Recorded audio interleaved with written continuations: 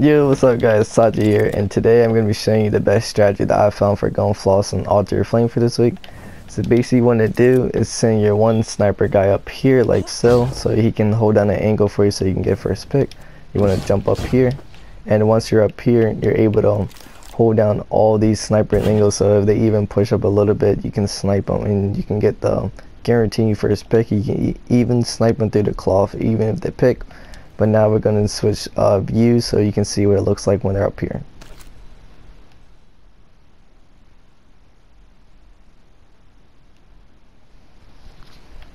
But another angle that you can take if you don't feel like you can get up here fast enough to beat the opponent, you can take this safe route and you can jump right here, basically on this corner.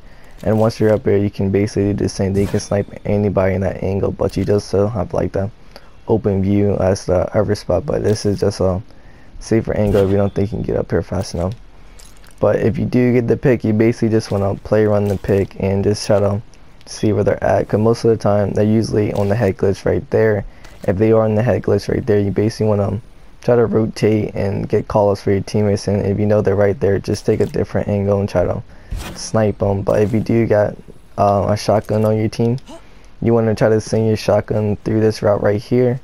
And once you're right there, you can just hurry up and close up on them with a shotty and kill them if they're all right here. But if not, basically, if you want to just play inside just to wait for heavy, just basically just hold down the angles and keep them outside, because you get a lot of cover that you can use and everything. So that's basically the strategy. If you play inside, just pretty much just play cover and play angles until you're able to get the first pick.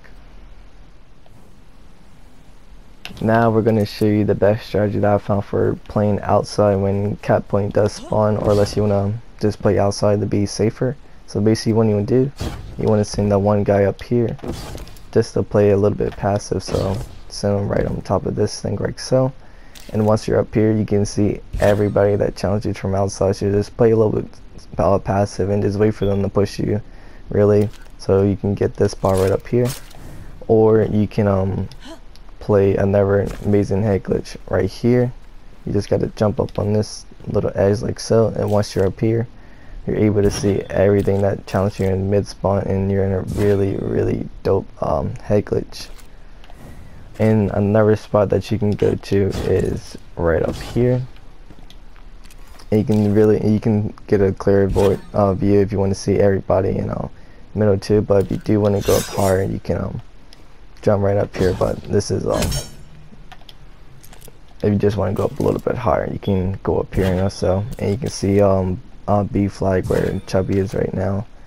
And once you're down here too, you're able to hold like insane angle of anybody in mid. So they either challenge you over there, you can see everything if they challenge you from over here. So this is like another amazing spot if you guys just want to play a little passive and just wait for a cap point to spike, and cap point does spawn right here. And so you get a wide open view on it, and you're able to see anything that challenges from outside. So this is the second strategy that I found for this side of the map. But the best strategy that I found for playing on this side basically is you want to send your one sniper over here in this head glitch right here, just to play around stairs and everything, just to try to get the first pick if they challenge you. Just try to play on this like hill right here, because it's like better cover. So just play around this, and you get the grass to cover you. So just make sure you just play around the far right, or if you know they always push the one shotgun guy over there, you want to hold down this angle too, because you're able to see inside the little tunnel. So if they push you with a shot, you're able to see that too. So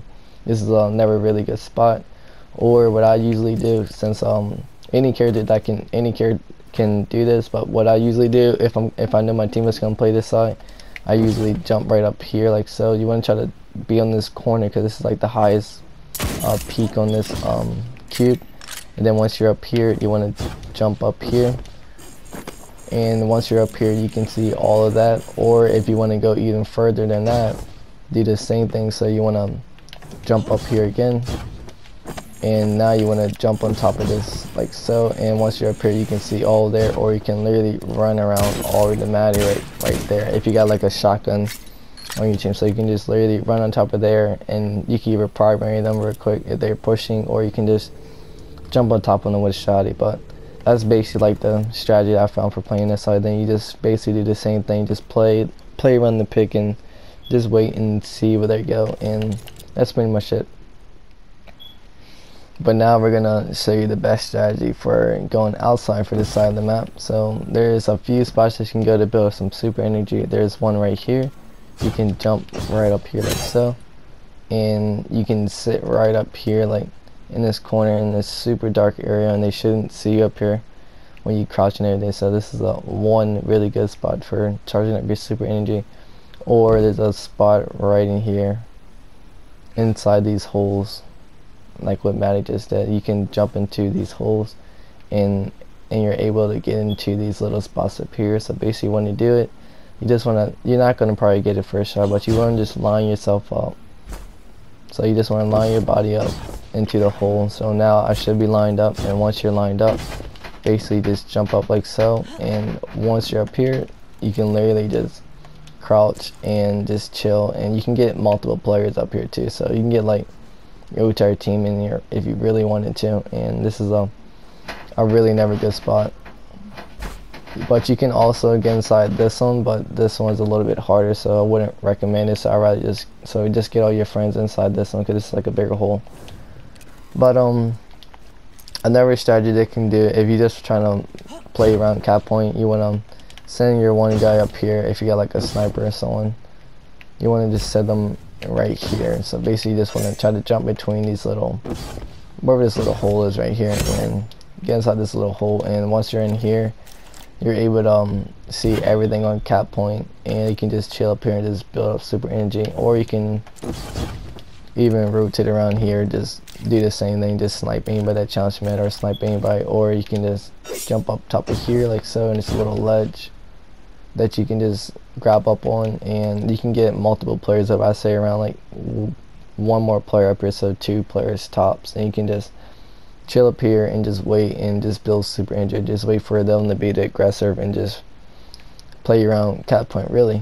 And I'll say this is all the spots that I know for this map, and hopefully these spots was useful to you guys, and hopefully you guys can manage to pull out a follow for this week, and I'll catch you in the next one.